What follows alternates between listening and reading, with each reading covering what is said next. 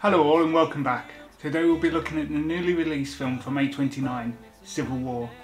Written and directed by Alex Garland, Civil War is a gritty dystopian drama that unfolds amidst the ongoing conflict between the authoritarian government of the United States and various regional forces. Thank goodness we don't live in a world like that.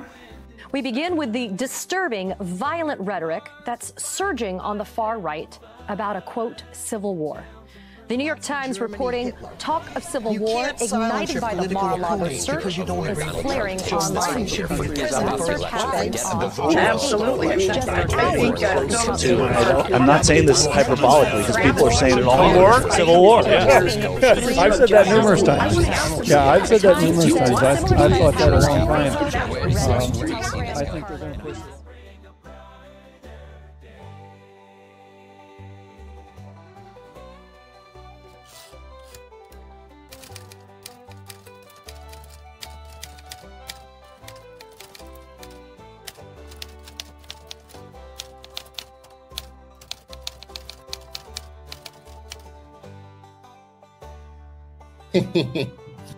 Civil War revolves around Lee, a seasoned war photographer who manages to keep her camera nicely focused even while bombs are exploding around her.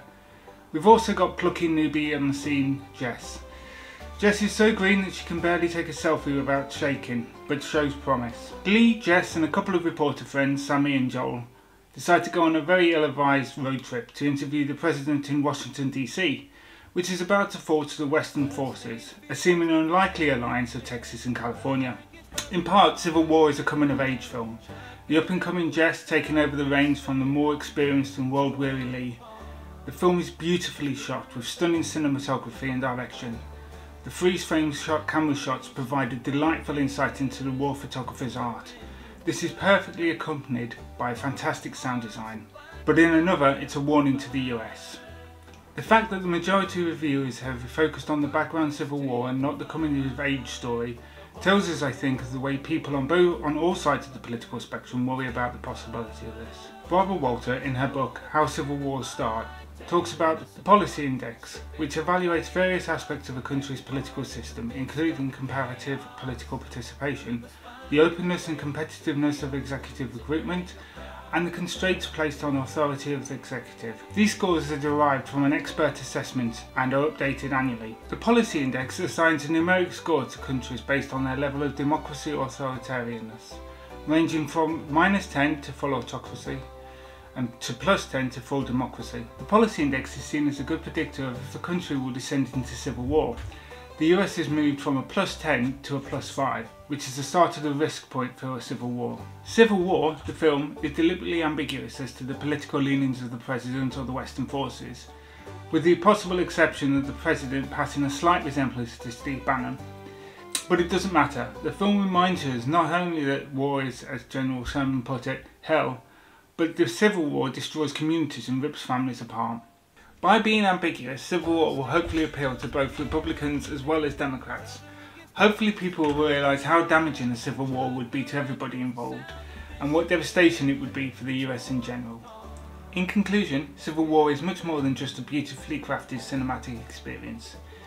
It's a bold, poignant look not just at the personal journey of our protagonist Jess, but also offers a powerful message about the potential repercussions of the growing political unrest and fragmentation in the United States. Through its stunning cinematography and clever filmmaking techniques, it encapsulates the tension, devastation and heartbreak that is civil unrest. Comparing the Policy Index predictions and the plot of the film, it's almost as if Civil War is a cry for unity, underscoring the importance of staying vigilant of the political shifts and keeping the conversation going about what can be done to mitigate the risks of real-life civil war. Amidst the chaos of the film, there is a story of growth and resilience, mirroring our own capacities to evolve, adapt and fight for a harmonious world. If you enjoyed this exploration of civil war and a deep dive into the political implications stitched within its narrative, please don't forget to click on the like button.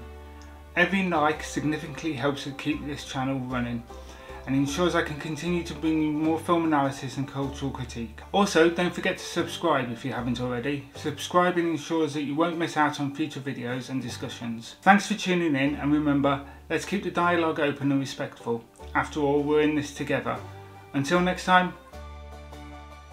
Okay, as I was writing this, A man set fire to himself outside of the Trump court case in New York. I wrote that I hope he makes a full recovery. I've since learnt that he passed away. I don't want to talk about his motivations or make him into some kind of hero or villain, but I do want to leave you with a segment from the video he posted to Instagram, apparently on his way to New York. Start a fucking revolution. Start a fucking revolution. Start a fucking revolution. You've got nothing to lose.